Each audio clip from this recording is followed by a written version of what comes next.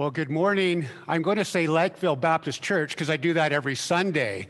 But I'd like to say, welcome, Rosborough family. You sure know how to fill up the house. Wow.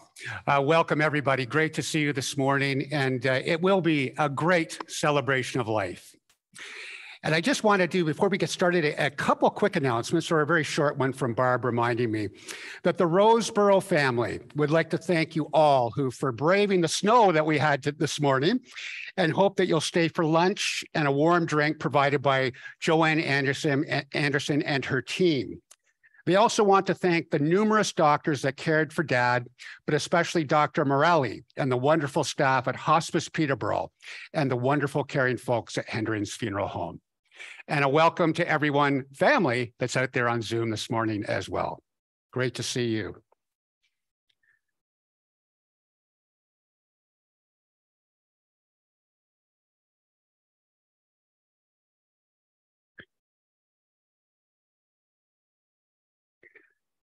And my second welcome this morning, on behalf of the family of the Rosboroughs, I wish to thank each of you for being here today. This is not an easy day for any of us, particularly a family that is so close, who cherished this gentle giant that I got to know as Gordon Rosborough. Despite the difficulty of today, we have some amazing promises, and I say promises as they are not maybes. They're found in scriptures, so cling to them, embrace them, comfort them, let them comfort you and empower you today. And before we pray and hold on to God's word as we sense the power of his presence here this morning, I want you to know that sermon illustrations come at the oddest of times and places. And when preparing this message, as to me, it's a high calling to have the words to share in a celebration of life, the right words. I always pray, what will be the highlight verse? So Barb yesterday said to me, you know that verse, for now we see through a glass darkly, but then face to face. Now I know in part, but then shall I know, even as I also am known. 1 Corinthians 13:12. So there's a glass story here, and I won't be very long. I'll leave that in the message for later on.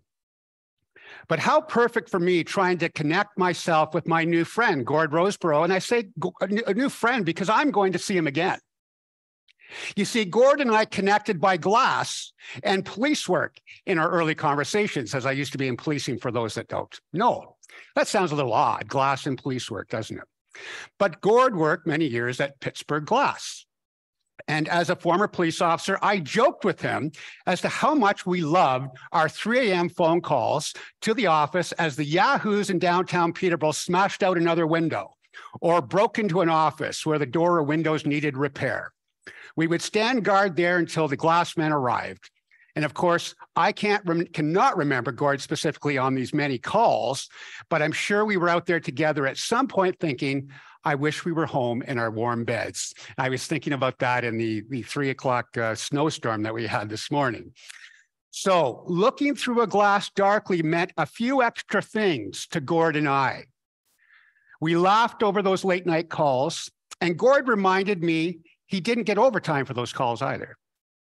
The joy today is this, is the glass may have been dark in the physical realm. It may be dark when we try to visualize our dear Lord Jesus. But today, Gord Rosborough is not cutting glass and cleaning it up so others could see a little clearer. He has a full view, face to face with a Savior, and that excites me beyond belief. So when you're feeling a little sad today, over the next little while, when you're thinking of Gord, think of him on the other side of the glass in perfect peace, fully alive. Let's pray together. Dear Heavenly Father, we gather as family and friends today to remember the precious life of Gord Rosborough. We also gather to say goodbye one last time and celebrate the life that he enjoyed here on earth, and thank you for each precious moment and memory that we've had with him. His life has touched so many in so many different ways. We pray that your peace and presence will be upon us during this time. And we pray this in the precious name of your Savior, Jesus Christ. And a great piece of scripture for us this morning to start is, God is our refuge and strength, a very present help in trouble. Therefore, we will not fear, even though the earth be removed, and though the mountains be carried into the midst of the sea, though its waters roar and be troubled, though the mountains shake with its swelling. Psalm 46, 1-3. And the Bible also says, who will separate us from the love of Christ? Will tribulation or distress or persecution or famine or nakedness or peril or sword? But in all these things, we overwhelmingly conquer through him who loved us. For I am convinced that neither death, nor life, nor angels, nor principalities, nor things present, nor things to come, nor powers, nor height, nor depth, nor any other created thing will able to separate us from the love of God, which is in Christ Jesus, our Lord. This morning, we have a family member reading the 23rd Psalm for us. It's read by great-grandson Ben Rosborough. Welcome, Ben.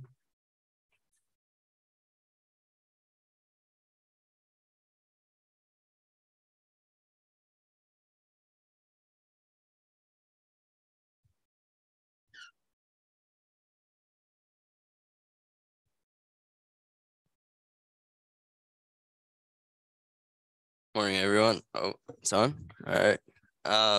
So I'm Ben. I'm the oldest out of Gordon Roseborough's great-grandchildren, and this is my sister Belle. She's here. If I pass out, she's gonna catch me. So I'm gonna be reading the Psalm 23 today. The Lord is my shepherd; I shall not want. He maketh me to lie down in green pastures. He leadeth me beside the still waters. He restoreth my soul.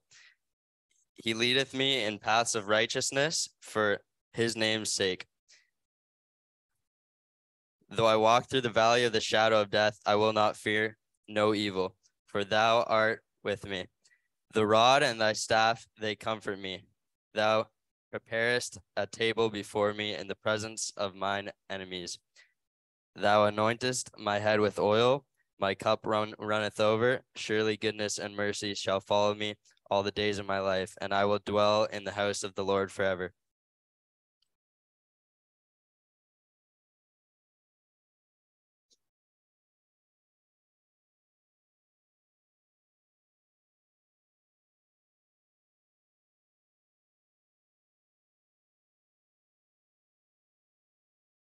For those of you who don't know, I'm Mom and Dad's daughter-in-law, Barb. I'm married to Jim, and the best in-laws a person could ever have.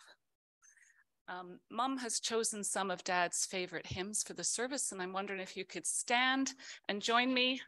Blessed Assurance.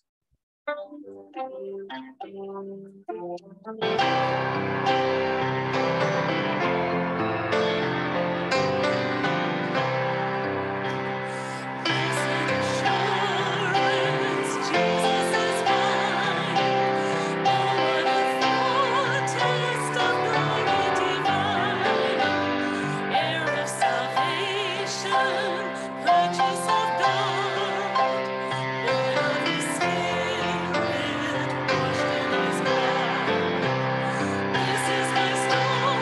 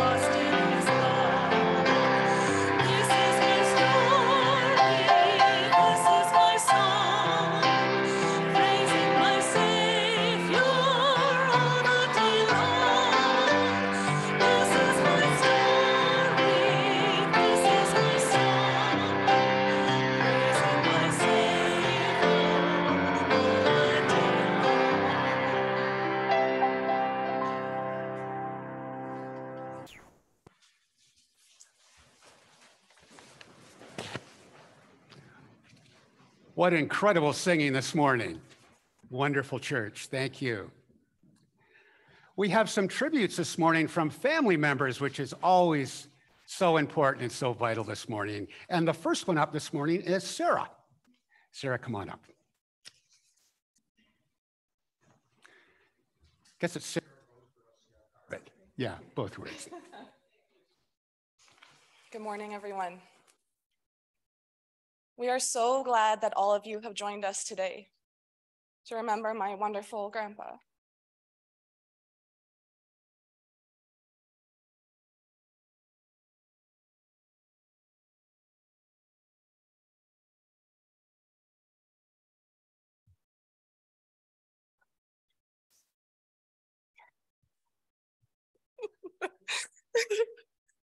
All right, here we go. All right, it's gonna get real. My Bampa lived 92 years. And somehow when someone is loved so deeply, it is not long enough. I could go on with a lifetime of memories, but I'll just give you a little snapshot. As many of you know, hockey is a pretty big deal in our family. Many Christmases were spent at Bampa and Grandma's enjoying family time.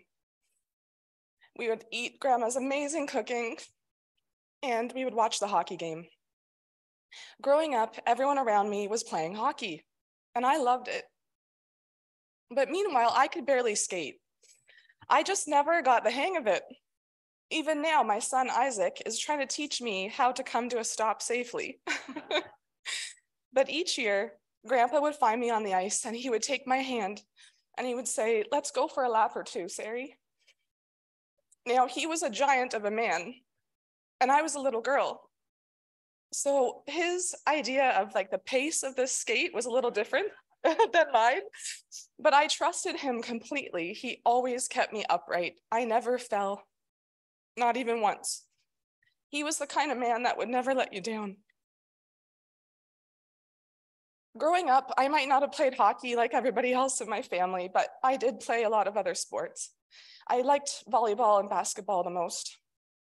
And I remember a basketball game that I was at PCVS, and Grandpa came over after the game and he said, "So, did you win?"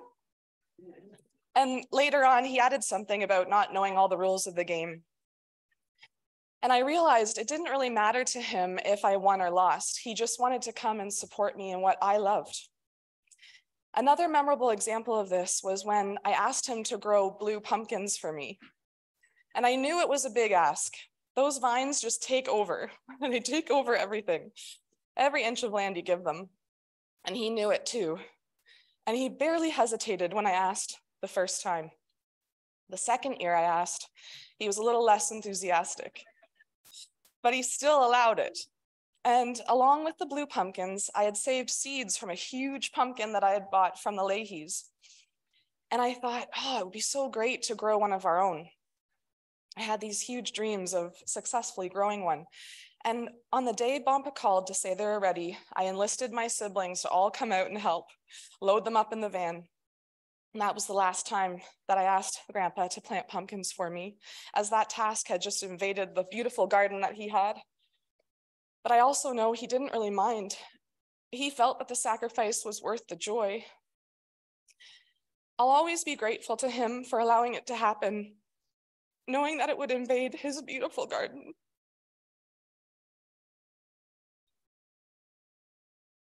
Bampa, my dad, and my husband Jay, and pretty much everyone in my whole family had this unspoken understanding that Sari has big dreams, and we're the good men who are going to make them happen. And since I was little, I always dreamt of having a Christmas home, one that would have a front porch and enough room to host my family and friends. And this home, it came to us 5 years ago and needed many renovations, countless. And during one of these many renos, Bampa just happened to drive by and he saw Jay and I struggling to remove these huge old windows from the back addition. And his training from years with Peterborough glass kicked in, and he effortlessly showed us an efficient way to carry those huge things.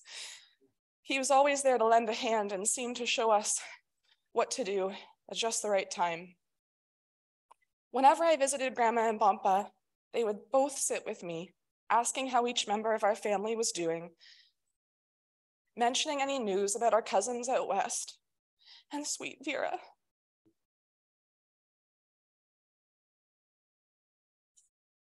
They spoke with pride about all of us, like we could do no wrong. Unconditional love. This is what I'll remember about my time with them. Always seeing the best in us and supporting our dreams and our choices, regardless of whether or not they agreed. You would never, ever hear a negative word. Maybe they would have done things differently, but that was the extent of the criticism. And it was always followed with something like, well, everyone has their own choices to make, and they'll come out okay. So many things Bompa did meant the world to me. For my wedding day, Bompa grew his most beautiful gladiola for the arrangements at the front of the church. And ever since then, he would plant purple glads and gift them to me in August for our anniversary. He knew that I loved the color purple, and he came to my house one day while I was out at work and planted several grape hyacinths in my front garden. And they come up every spring, and they remind me of his thoughtfulness. I'm so grateful for all these reminders of his huge heart. His garden was second to none, with all of us benefiting from his harvest. Family, friends, neighbors, and the Lakefield Food Bank. Everyone shared in the reward of his labor. Bompa knew I love beets, and he'd always remind me that he had some, but I might have to fight Elaine Fisher for them. Thanks for sharing them with me, Elaine. In 2020, even though COVID kept our family apart much of the time, Bompa won the Grandparent of the Year award. I remember the day the camera crew came to their house to interview him, and he was uncomfortable in the spotlight like so many of our Rosborough men. But I can't think of anyone more deserving of this title. He and Grandma were the best grandparents we could have ever asked for. It wouldn't be right to conclude without highlighting the lighter side of Bompa. Bompa was a faithful churchgoer, sitting right where Josh is. However, he was not always a fan of the length of church-related things. Grandma doesn't believe me, but with Cheryl Peck as my witness, I remember Bompa letting out subtle sighs when the sermon or long-winded prayers would go on for too long.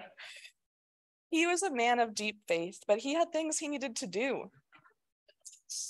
Throughout our lives, there were numerous family gatherings, and at each one, the crokinole board was brought out, and each generation would challenge Bompa to a match. We all preferred to be Bompa's partner because naturally that would be the winning side. But if that spot was already taken, there was always that desire to try to beat him. He was patient with us.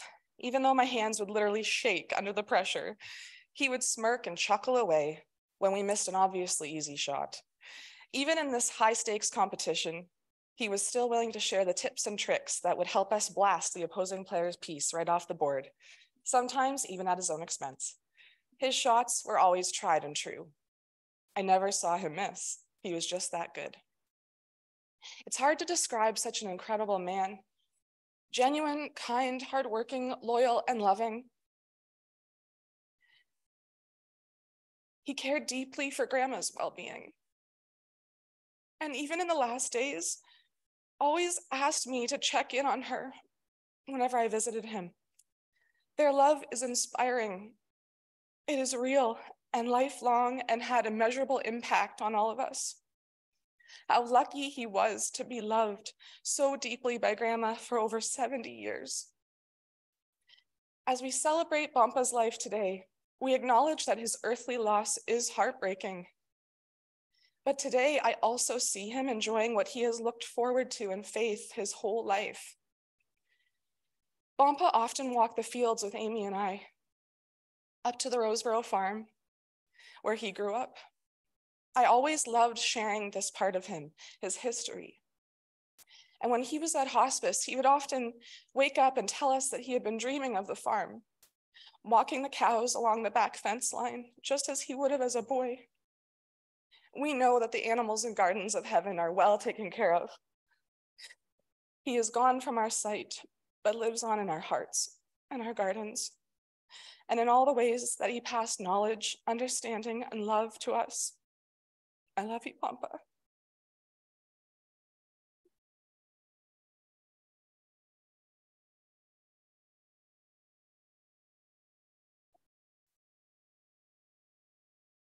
Thank you so much, Sarah. That was beautiful. Now I'm a little nervous about the length of my sermon. Next, our granddaughter-in-law. That's the best interpretation I have here. Leanne. Leanne, welcome.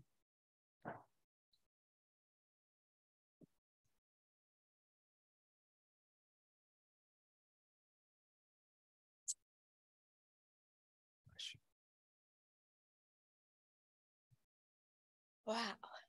All right. So insert Grandpa's sigh now, because I'm a talker and this is long. Okay. Hello, and thank you all for coming. I know I'm just the granddaughter-in-law, but I have to say that I have been incredibly blessed to call you my grandpa, and so very proud to be a Roseborough. It's fine. Gordon, also known as Dick, Kenneth Rosborough. Where does one even start? I could stand here for a lengthy part of our day and reminisce about the many stories that Grandpa was either part of or had shared with us throughout the years. Apart from family, you've had the opportunity to,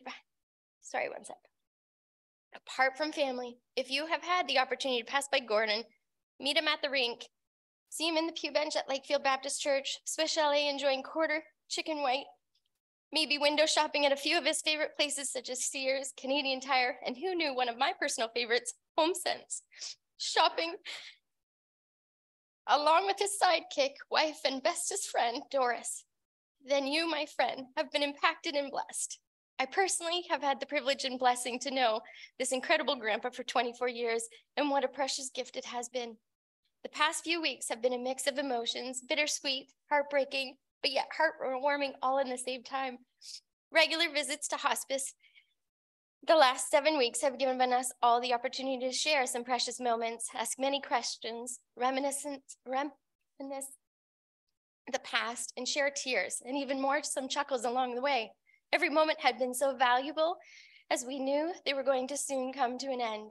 One day while driving into Peterborough, Brian and I talked about our visits and how they've been difficult, but yet such a blessing. Brian commented about feeling grateful as he's been able to have the time to ask Grandpa every question he could think of, and shortly follow with, I'm sure there will be many more that will cross my mind once he's gone, but I am content that we've had the time to ask him everything we've wanted to. Something that's crossed my mind a few times this past few weeks is how many can say that they've lived to be 92, just short of 70 years married to their best friend, have had 3 successful children, 11 grandchildren, and 22 great-grandchildren. It's an impressive accomplishment. If you knew Gordon, you know that his greatest joy and biggest priority was his family. He took great pride in his family and the Roseborough family name, but yet was always a very humble man. Sometimes I think we have taken it for granted as to how amazing we have it in this family. He was the epitome of how great and unselfish it is to put those in your family first. Grandpa, along with Grandma, always put everyone around them first, whether it be at church, friends, neighbors, and their family. It really meant to the world to him. I want to thank you for loving me from day one. From the moment I met you both, you accepted me for who I was and with open arms. You've cared for each of us, invested heart, time, and love.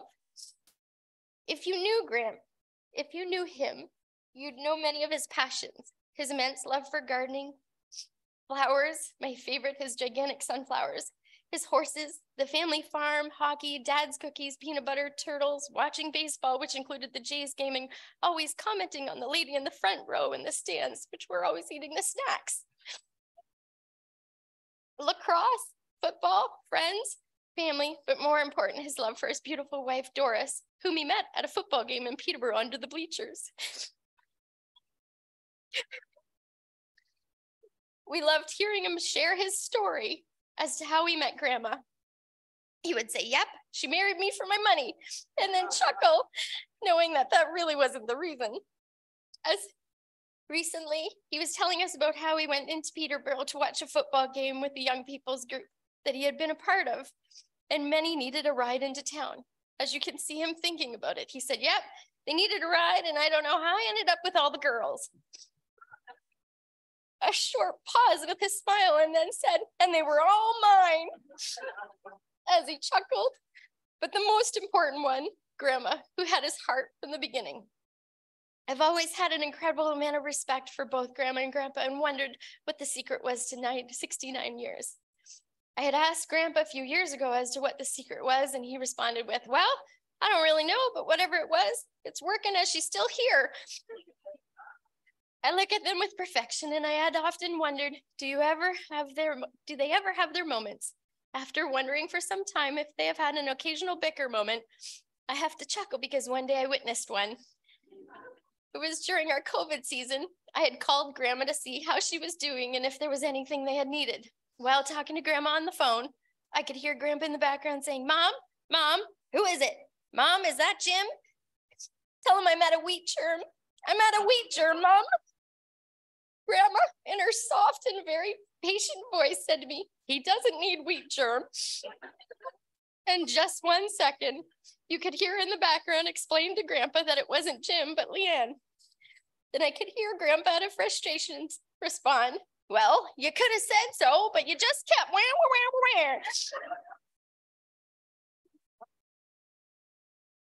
I laughed while waiting for Grandma to return to the phone, thinking how refreshing it was to know that they too have their little moments. What a beautiful story, love story, to be married to your best friend for almost 7 years and to share such a bond right up to his last breath.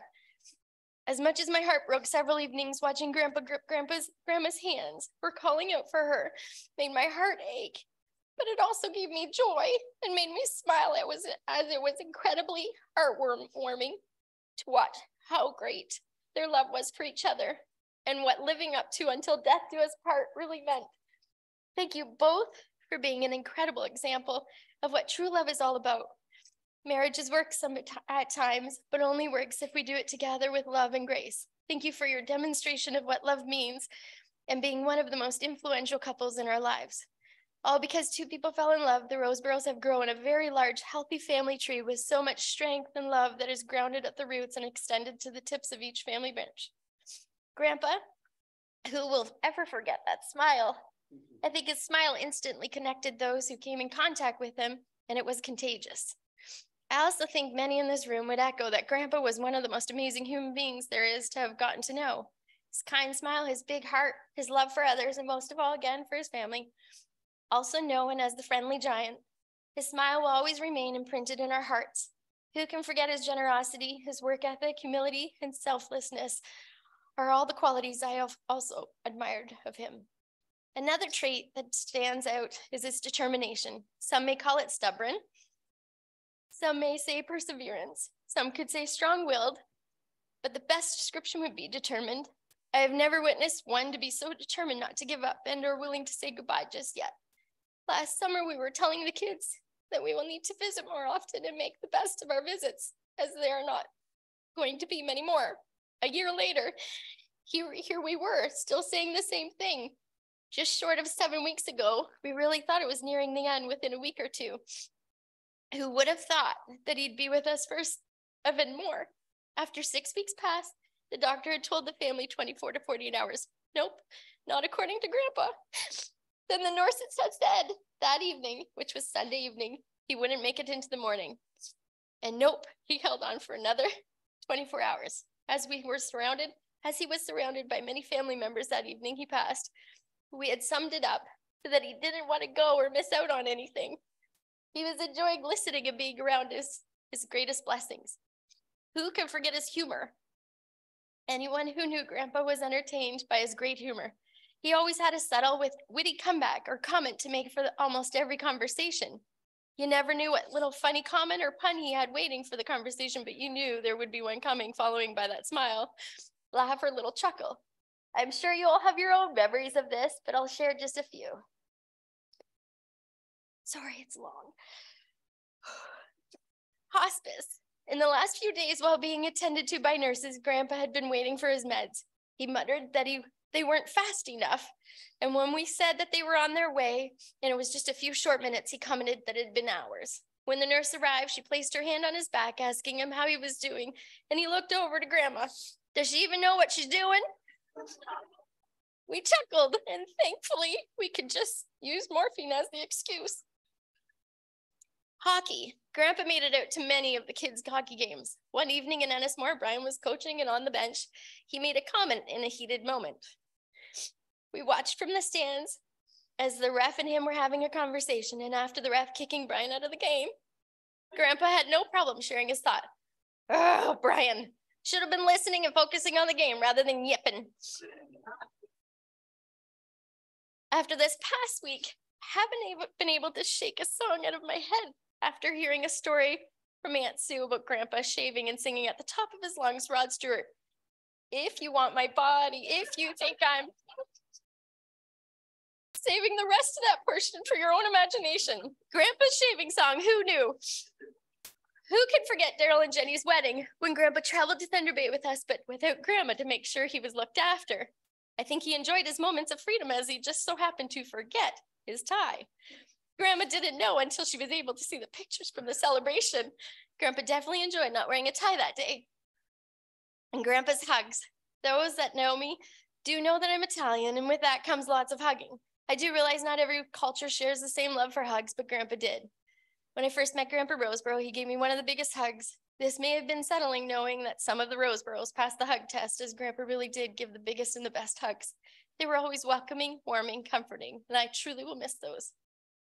Grandpa genuinely was one of the greatest listeners. He always invested in each of his family members' lives by asking questions, checking in on the latest updates as to what was going on in our lives, and or knowing just what to say.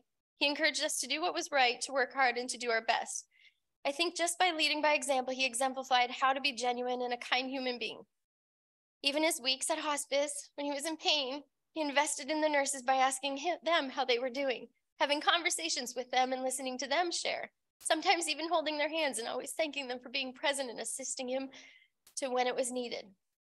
When one passes at such an age as 92, a common response would be that they lived a good and fulfilled life. Yes, it may be true, but with that makes it even harder as it comes with more memories, time together, lifelong stories, and many extra moments that make the heart hurt immensely once gone. It's bittersweet and really such a clash of many emotions. We're heartbroken for those who loved him and so gratefully blessed to have had them in our lives. It makes the goodbyes that much harder. Lastly, the goodbyes. Not too sure what your departure from family gatherings visits looks like, but I had never experienced the one like the Roseboroughs. Generally, fashionably late to the event and the last ones to leave. After 24 years being a part of this family, I've learned to say goodbye an hour before we have to leave. You start off in the common room, giving hugs, chatting for a few minutes, and saying you're leaving.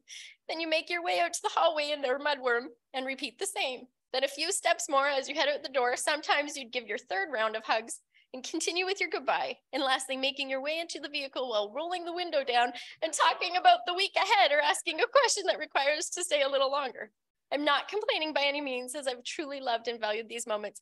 But there is something to be said about our departures when it's not always easy to just get up and go. The most common remark that's pulled on my heartstrings all week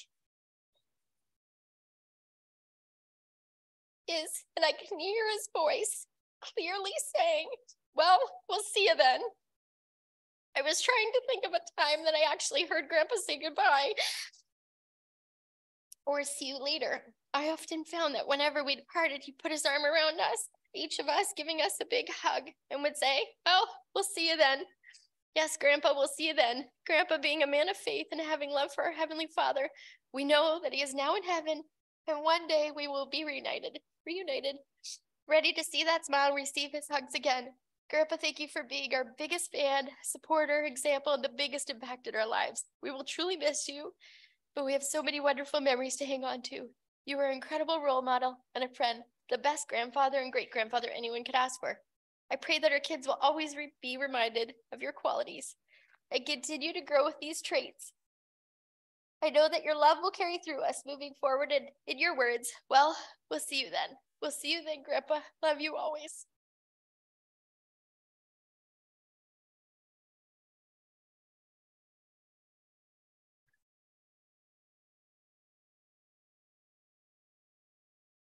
Yeah, and that was beautiful. Thank you. And our third is granddaughter Amy.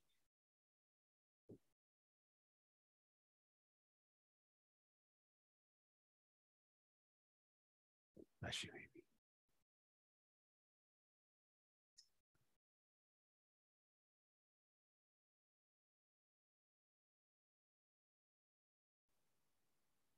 I struggled so much to write this tribute. I must have started writing it 100 times. I kept being bogged down by the tremendous weight of needing to convey just how much Bampa is loved and how much his life is cherished, and the depth of the loss felt in the wake of his passing. It felt impossible, but somewhere in my fumbling, I suddenly realized I didn't need to convey any of that perfectly.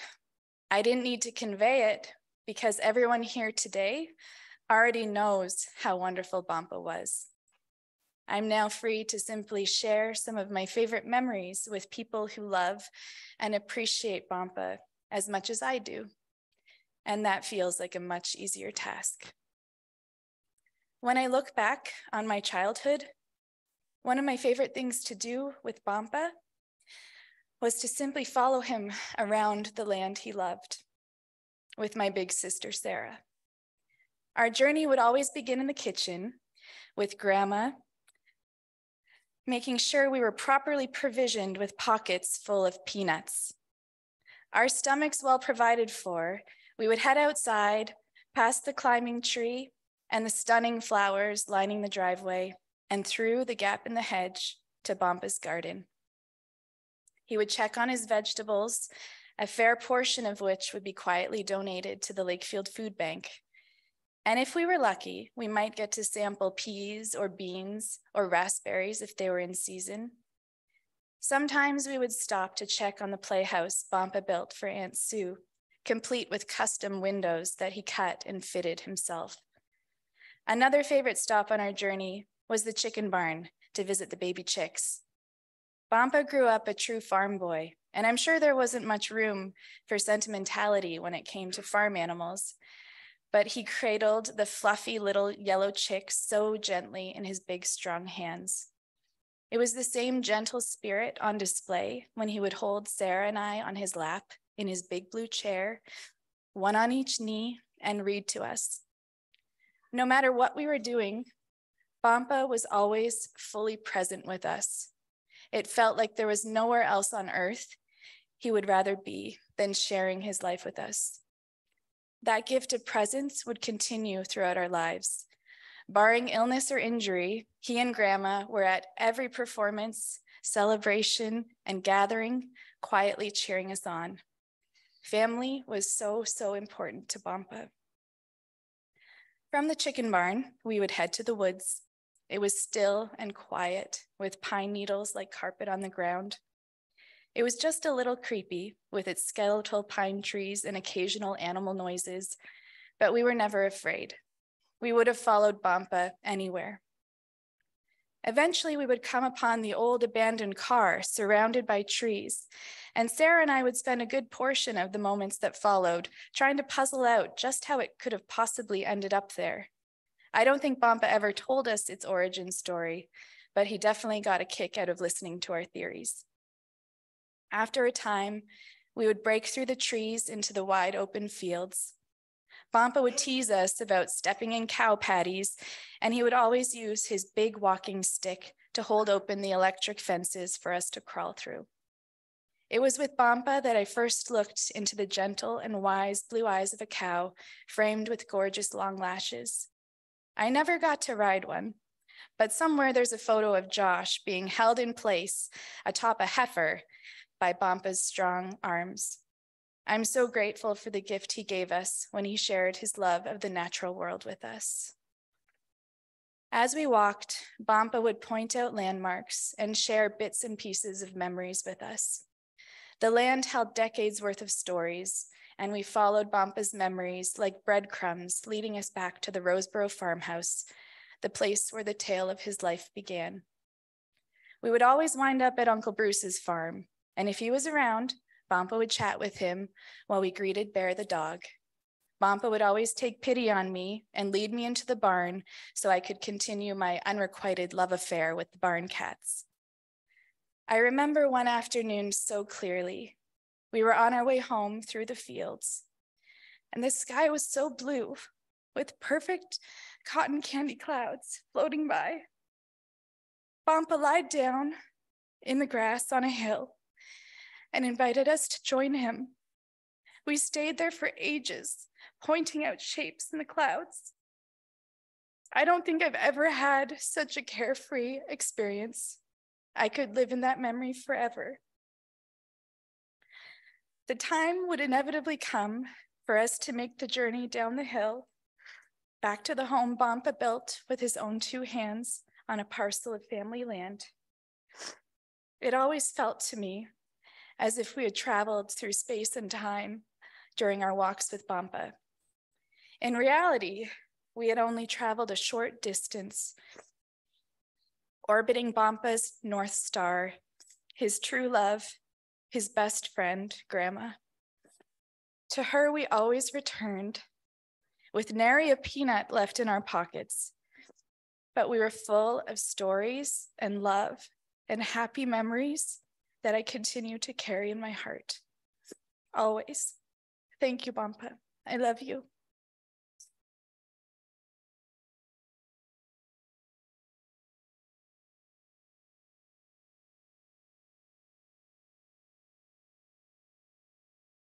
Thank you, Amy. Wonderful, wonderful memories.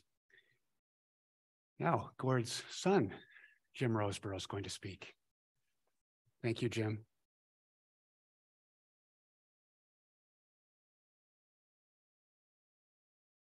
My goodness.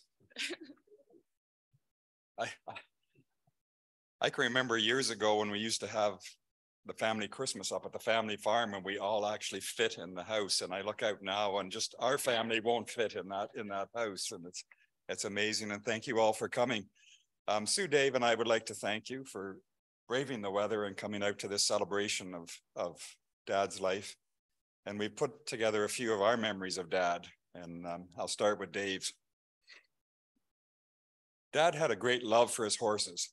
While Dad was home on the farm, the horses were used often. He said they were very smart and soon learned what was expected of them while working in the field, especially when they were plowing. I think Dad appreciated their intelligence, especially after staying out too late the night before. He could tell the horses what he wanted them to do, and then they would carry on, and he could then close his eyes for a snooze. Of course, he still had to do his part to keep alert enough not to fall off the seat. Since the horses seemed to be so gentle and reliable, I once asked him if they were broke for riding. He said no, they were never ridden, except once. Dad and Uncle Stu were getting the horses out of the stall and readying them for a day of work. While still in the barn, they thought they should try to ride one. Uncle Stu went first, and if he had been outside, it may have been a ride worthy of the Calgary Stampede. Still in the barn, not so much. The horse immediately started to buck. Uncle Stu went up in the air, hit the ceiling, hit the horse, hit the ceiling, hit the horse, then the wall, and finally the floor where he was almost trampled. Dad didn't try it. He also told a story of how daredevilish he was as a kid. I'm not sure if he or one of his siblings was the initiator of this escapade. He and I presume Uncle Stu. There's a thing there with Uncle Stu and Dad. A lot of people thought they were twins, but there was 2 years apart between them. Uncle Stu, but sounded like others as well, would climb the tall tree beside their farmhouse and from there jump over to the roof. Up 2.5 stories, they would run around on the roof. When Grandpa Roseborough caught them, he would yell at them to get down. They did, but as soon as he went inside, they'd climb the tree and do it all over again. Dad was still amazed that somebody didn't fall off the roof and kill themselves. He was also generous and sharing, most noticeably giving away fruit and vegetables from his garden. Whether walking up the side road to give neighbors quarts of raspberries, driving potatoes into the food bank, or offering all kinds of things to the kids and grandkids. One incident which stood out above all these to Dave for 45 years. He was about to head back to university after being home for the weekend when Dad came over and put a $20 bill in his hand. He can't remember what he said or if he said anything, but what he did has stuck with Dave all these years. It didn't sound like much. It doesn't sound like much now, But back then, I know it was a lot for Mom and Dad to give to help me out, and it has always been a special thought of Dad's generosity. I will forever be thankful to Dad and Mom for their consistency in making sure we attended Sunday school, church, and youth group when we were at home. Now, after experiencing raising our kids and seeing them now raising their own kids, I know how tough it is to keep that up week after week, year after year. But Dad and Mom made it happen. I have the certificate of dedication filled out by Reverend Eichenauer in 1964 that says, I was brought to the house of the Lord by the parents Doris and Gordon Rosborough and was there publicly dedicated to God. Mom and Dad took that seriously, and I had 14 years of perfect attendance in Sunday school. Even when I went off to university, Mom and Dad would call nearly every Sunday afternoon, and Dad's first question would always be, did you go to church this morning? Rarely would my answer not be yes, as the good habit instilled while I was growing up kept me on course until it really became my own priority. Another influence in my life was Dad's hard work attitude. I always noticed it. And he didn't just teach hard work, he taught to do it well and take pride in what you're doing. Whether it was installing glass in a customer's wood sash with perfectly smooth and even putty, or having grass neatly cut even when nobody else would see it, or having rows of vegetables in a garden planted in a row as straight as a die, or wielding a caulking gun like you were Rembrandt painting a masterpiece. When we were at home, he would put in a full day's work at his job. After that, he would rush home and take Jim and me to hockey. And later he came to many of his grandkids and great-grandkids' games, often after putting in a day of work at home. 2 years ago, when Dad's health started to go downhill, I would tell my friends at church about his decline.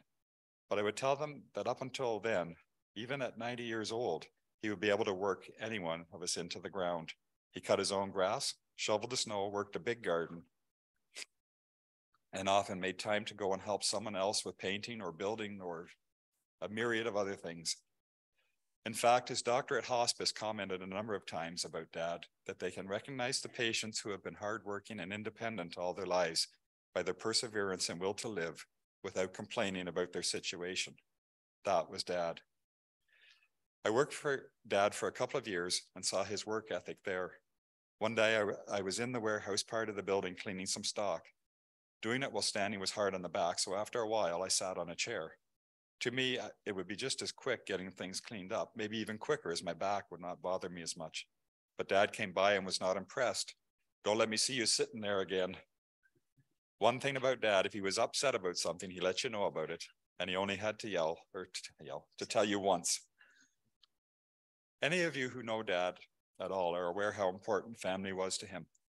Putting pictures together for the slideshow was difficult, because how do you choose just 100? There may be thousands we have, and most of them are pictures of Dad and Mom surrounded by us kids, then grandkids, and then great-grandkids, and all possible combinations in between.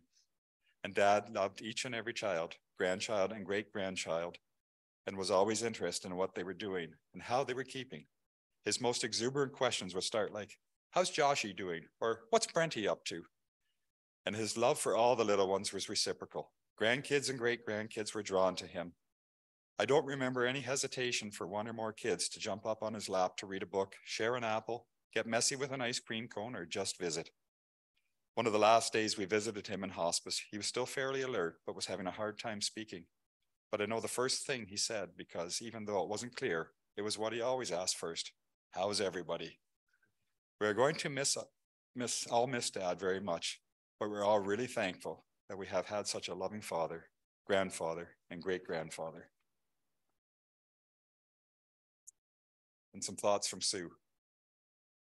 Dad would show how much he cared, not just in words, but in actions. And examples of this are, when each of my 3 pets passed away, I called Dad just sobbing. He would ask if I was okay to drive to their house and told me he would take care of everything. By the time I arrived, Dad had already dug a little grave in a spot that he thought they would enjoy, surrounded by flowers and close to Freckles, the family dog we had when we were kids.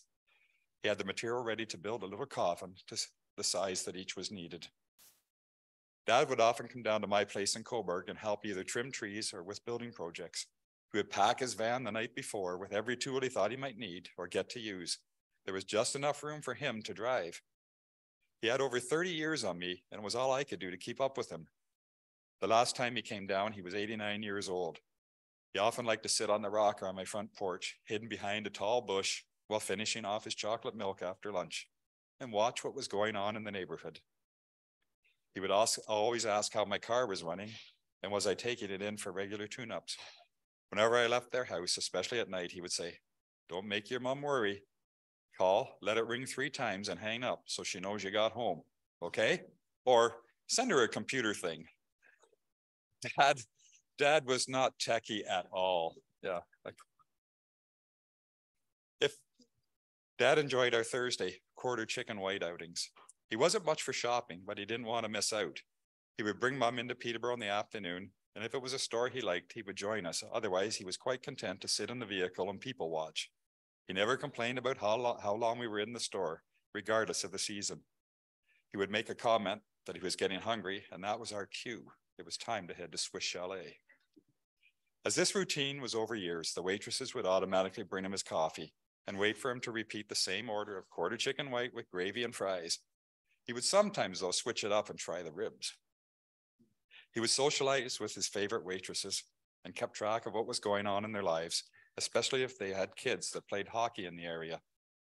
He liked that they all remembered him, even when he returned after a lengthy absence due to COVID.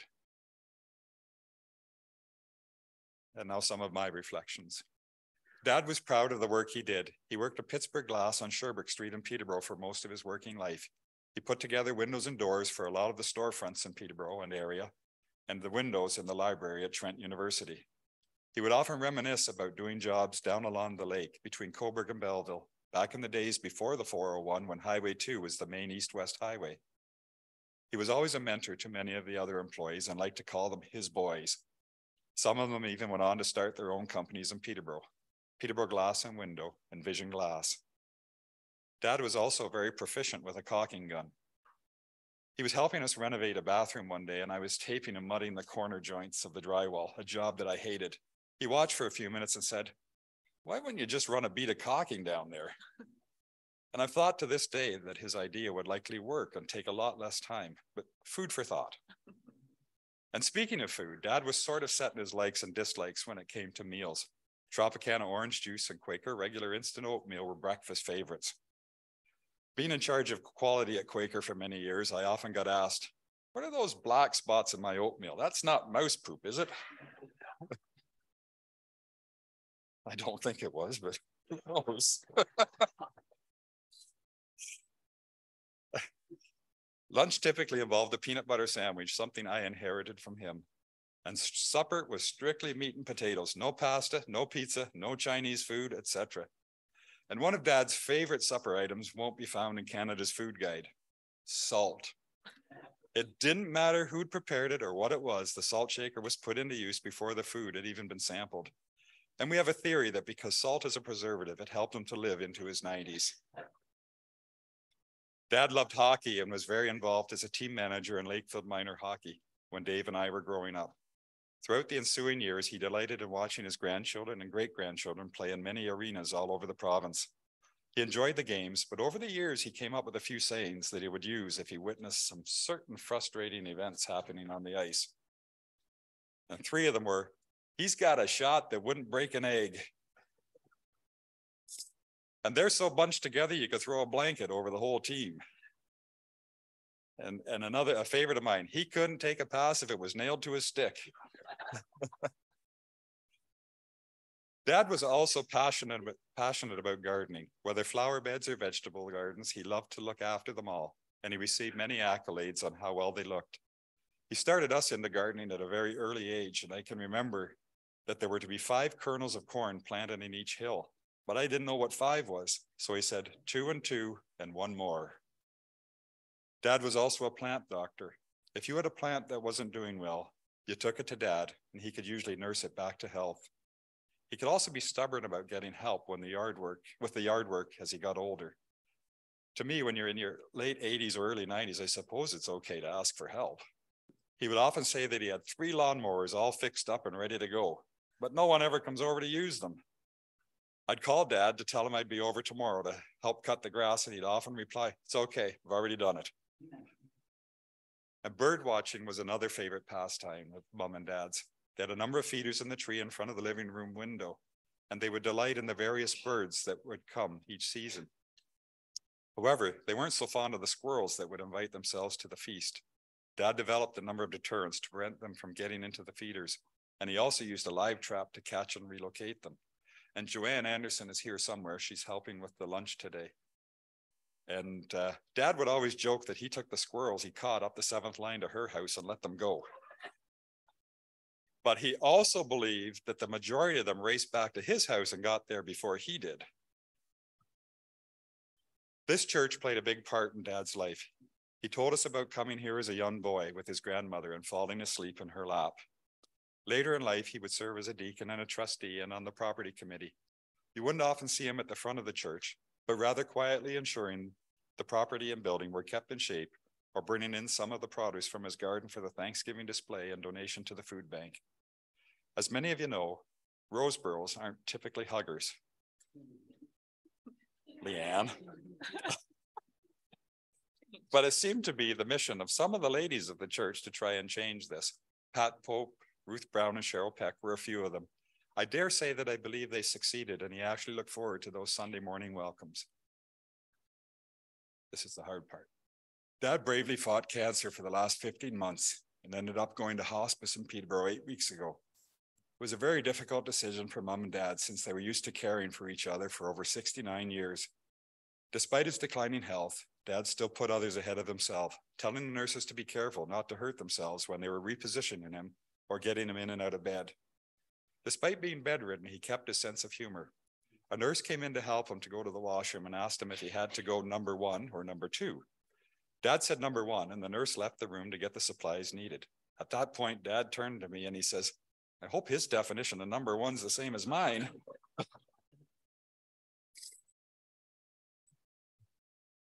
Barb and I would usually visit in the morning, and Mom would go in after supper. When we would visit, he would always ask if we had talked to Mom today, or what is Mom doing today? As we left, he would often end the visit with, "Take care of Mom." Dad, we have this. While you were in hospice, the staff and volunteers were angels caring for you. You are now with the angels in heaven.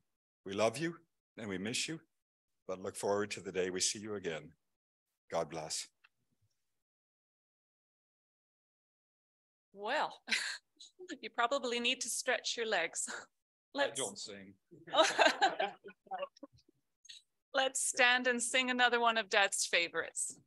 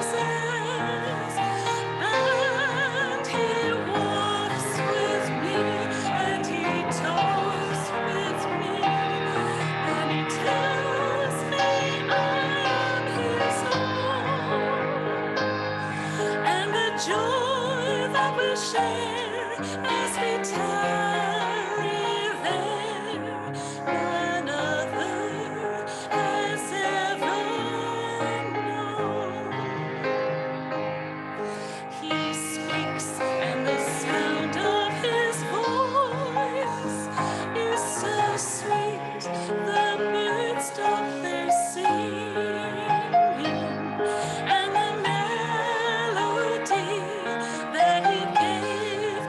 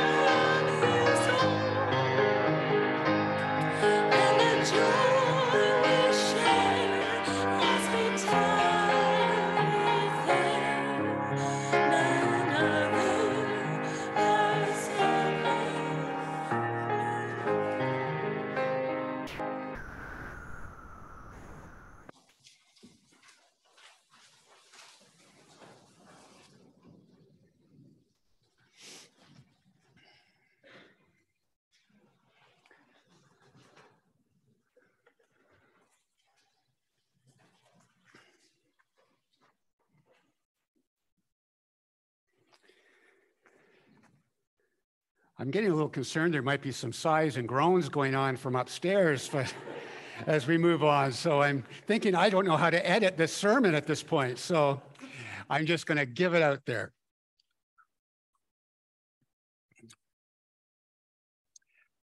So such great stories this morning. Thank you all. Thank you, family.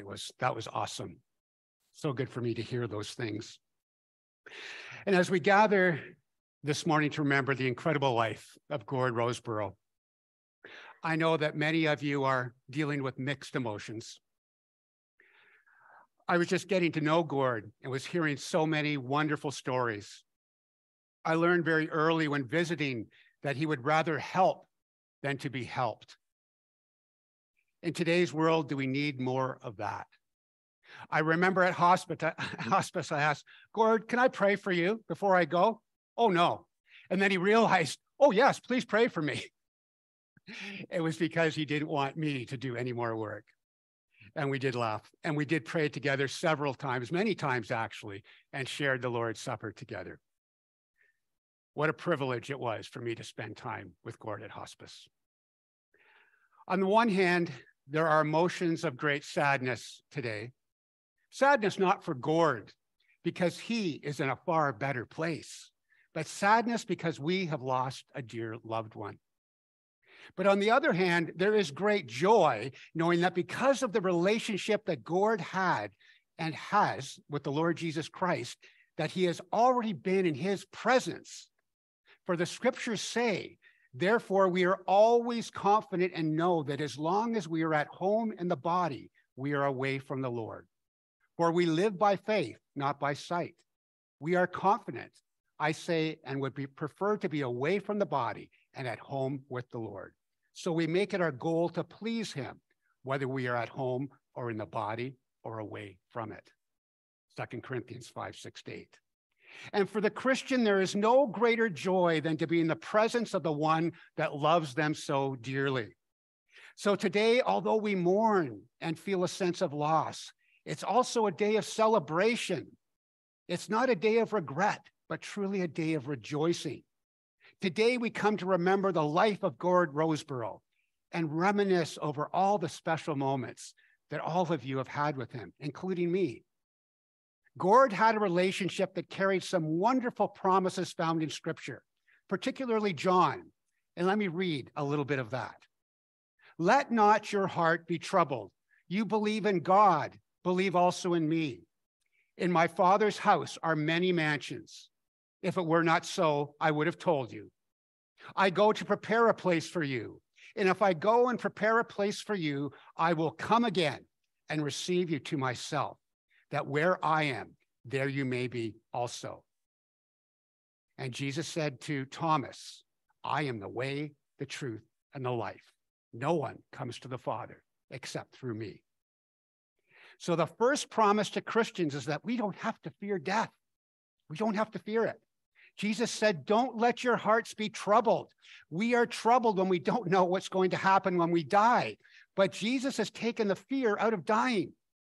He has conquered the grave and death. So there's no need to be in fear of our eternal home and our eternal future. Do not be afraid. I am the first and the last. I am he who lives and was dead, and behold, I am alive forevermore. And you know what the good news is this morning? Death had no hold on Christ, nor does it have a hold on any of us. Because Christ conquered death, there should be no fear for the Christian, because through Christ, we also conquer death. We are troubled when we view death as an end instead of a beginning. So let's try to flip this thinking if you can. And I know it's hard today, but think of today as a new beginning for an awesome saint, Gord Rosborough. This is by no means an end today. It's the start of forever. And isn't that exciting? For if we know that if our earthly house, this tent, is destroyed, we have a building from God, a house not made with hands, eternal in the heavens. Gord's life is not over. As a matter of fact, it just began. He has shed the temporary for the eternal, the tarnished for the spotless, and the passing for the everlasting. Yes, our earthly bodies die. However, our heavenly bodies endure for all eternity. The second promise Jesus makes is there is a place for us, and God will wipe away every tear from their eyes. There shall be no more death, no sorrow, no crying. There shall be no more pain, for the former things have passed away. Heaven is a place with no more sorrow or crying. Heaven is a place where the hurts and disappointments of this world have no more sting, where the frustrations of life are replaced with unspeakable joys, where the pains of life are not permitted and the failures of life control us no longer, a place with no more pain. Heaven has no handicap parking spaces. There are no pharmacies, no prescriptions to fill anymore. Heaven doesn't have hospitals, nursing homes, or rehabilitation centers. The days of aches and pains are over. The trips to the doctors have ceased, and all the pain has ended. The third promise in John 14, Jesus personally receives believers. Now, I want you to imagine this moment that Gord took his first breath in heaven, the Lord was right there to welcome him. The last breath here, the first breath in heaven, and there's Jesus right there. The first image he saw was the Lord Jesus Christ. He was there with his arms wide open to receive Gord to that great mansion that has been prepared for all of his children. And for Gord experienced a love that we can't even understand. A love that forgives every failure. A love that mends the hurts only he knew. A love that understood every feeling that he had. It's unconditional love that completely satisfies the longing of the soul, of his soul. And the last promise is that Jesus is the only way to heaven. Paraphrasing Jesus' words in John 14:6, Jesus said to Thomas, Thomas, you say you don't know the way to heaven, but you do know. I am the way, the truth, and the life.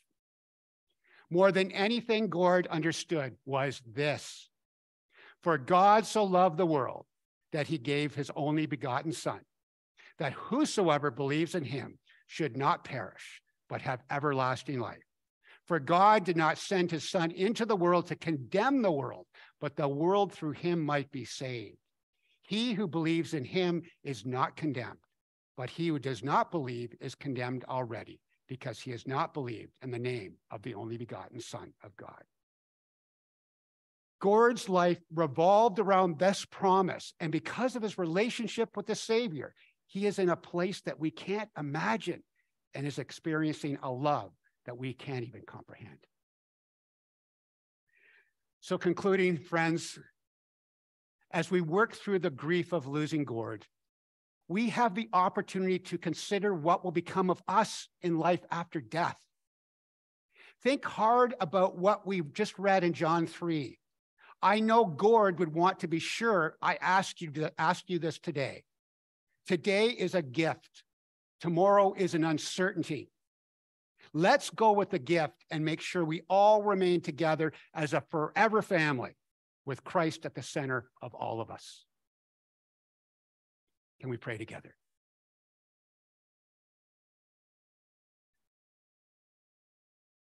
God of all compassion, we come to you today with questions and sorrow, but with full knowledge that Gord Rosborough is fully present with you. May we celebrate that when we feel a little lonely or sad. We acknowledge how human we are. Therefore, we need you to meet us where we are today, in our grief and in our need. We acknowledge that we only know in part, and that when it comes to things like this, we are best looking through a darkened mirror. We know only too well today the limits of our own power and wisdom. Still, we are looking to you for comfort and peace, for a beginning point and making the end what it truly is, a new beginning called eternal life. Be with us in this time together and begin to work your healing in our lives. We praise and love you, Lord Jesus, and in your name we pray. Amen.